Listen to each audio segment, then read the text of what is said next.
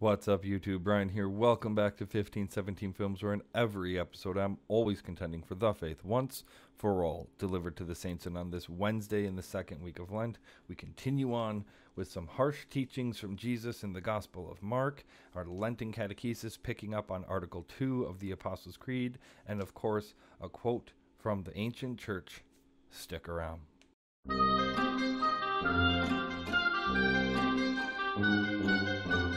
So we're picking up in Mark chapter 7, and we've seen some of the wonders, some of the grace, and some of the mercy of God in his Son, Christ Jesus, for sinners and for those broken by the fall. But we remember that Jesus is not always love and peace and patience, man. He's not hippie Jesus, which is one of the many false Christs that the world has invented. We're looking to Christ and we see him as he is. He is tolerant and intolerant at the same time. So we're going to see a little bit of the intolerance of Jesus towards false teaching and that infamous vain tradition of men. We begin in Mark chapter 7, verse 1. Now when the Pharisees gathered to him with some of the scribes who had come from Jerusalem, they saw that some of his disciples ate with hands that were defiled, that is, unwashed. For the Pharisees and all the Jews do not eat unless they wash their hands, holding to the tradition of the elders. And when they come from the marketplace, they do not eat unless they wash. And there are many other traditions that they observe, such as the washing of cups and pots and copper vessels and dining couches. And the Pharisees and the scribes asked him, "Why do your disciples not walk according to the tradition of the elders, but eat with defiled hands?" And he said to them, "Well did Isaiah prophesy of you hypocrites, as it is written, 'This people honors me with their lips, but their heart is far from me. In vain do they worship me, teaching as doctrines the commandments of men.' You leave the commandments of God and hold to the traditions of men." And he said to them, "You have a fine way of rejecting the commandment of God in order to establish your tradition. For Moses said, 'Honor your father and mother,' and whoever reviles father or mother must surely die. But you say, 'If a man tells his father or his mother, whatever you would have gained from me is a korban, that is, given to God,' then you no longer permit him to do anything for his father or mother, thus making void the word of God by your tradition that you have handed down, and many such things you do." And he called the people to him again and said to them, "Hear me, all of you, and understand. There is nothing outside a person that by going into him can defile him, but the things that come out of a person are what defile him." And when he had entered the house and left the people, his disciples asked him about the parable, and he said to them, "Then are you also without understanding? Do you not see that whatever goes into a person from outside cannot defile him, since it enters not his heart but his stomach and is expelled?"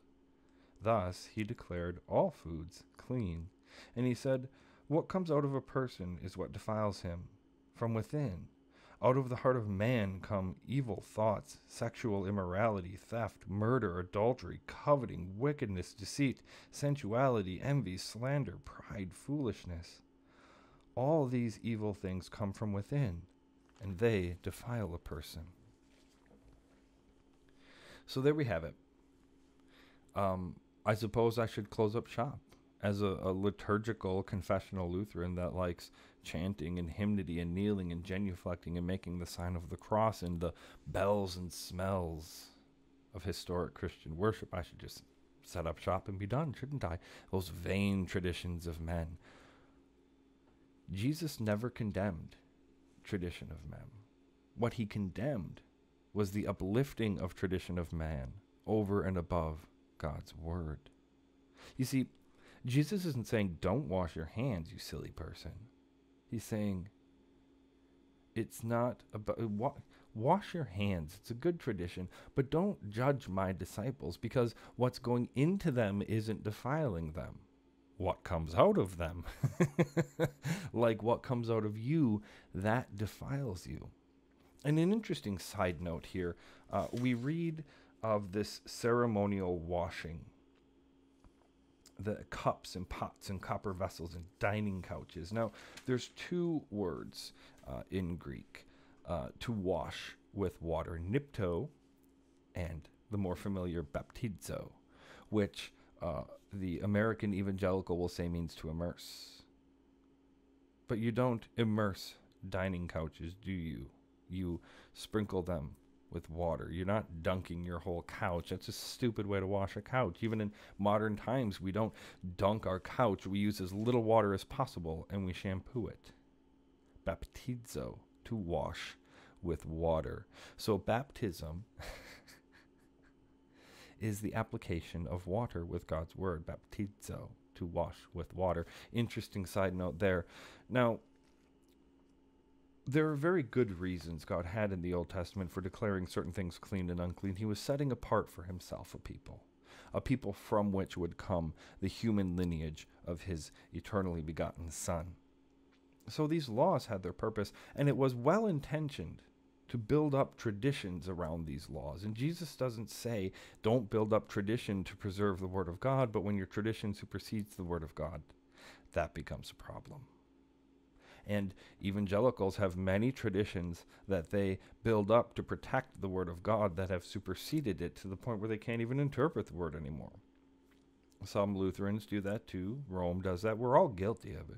But it doesn't mean tradition is a bad thing. The focus of Jesus here is that God's Word makes it clear what goes into us is what goes into us is not what defiles us, but what comes out. And during this penitential time of the season of Lent, maybe we should spend a little bit of time reflecting on what comes out of us so that we can repent. And God, hearing our confession and seeing our repentance, delights to forgive sinners. We turn to Philip Melanchthon and the apology of the Augsburg Confession. They also quote another passage about perfection. If you would be perfect, go sell what you possess and give to the poor, and you will have treasure in heaven, and come follow me. Matthew 19:21. This passage has stirred up many who have imagined that casting away possessions and the control of property is perfection. The abandonment of property has no command or advice in scriptures. Evangelical poverty does not come from the abandonment of property, but from not being greedy, from not trusting in wealth, just as David was poor in a most wealthy kingdom. Since the abandonment of property is merely a human tradition, it is a useless service. But they say Christ speaks about perfection here. Indeed, those who quote the text in a butchered way violate it. Perfection is found in what Christ adds. Follow me. Matthew 19:21. Here he presents an example of obedience to one's calling, because not all callings are the same. This calling does not belong to everyone, but only to that person with whom Christ speaks. In the same way, we are not to imitate the call of David to the kingdom, 1 Samuel 16, or of Abraham to slay his son, Genesis 22. Callings are personal, just as business matters themselves vary with times and persons. However, the example of obedience is general. Perfection would have belonged to that young man if he had believed and obeyed his vocation. So with us, perfection is that everyone with true faith should obey his own calling.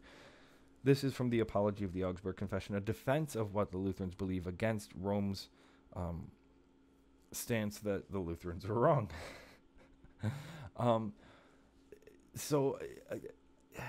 As a Lutheran, I firmly believe we should trust the promises. But there are promises in Scripture that are not for us.